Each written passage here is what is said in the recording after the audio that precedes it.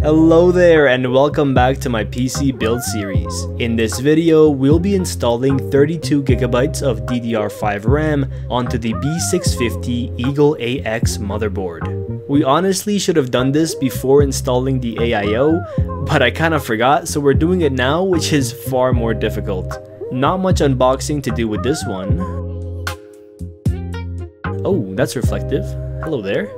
To take advantage of dual channel memory mode, we'll be installing the RAM according to the guide on the motherboard, which says to utilize the A2 and B2 slots first. In other words, the second and fourth slots from the top.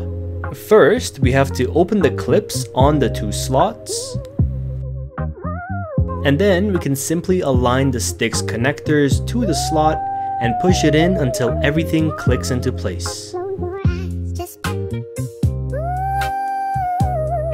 Let's take a look at this one from the side. What a cinematic camera angle, am I right? And there we have it, an easy one today, but we have installed our 32GB of DDR5 RAM. Remember to do this step before installing the AIO, not afterwards like I just did.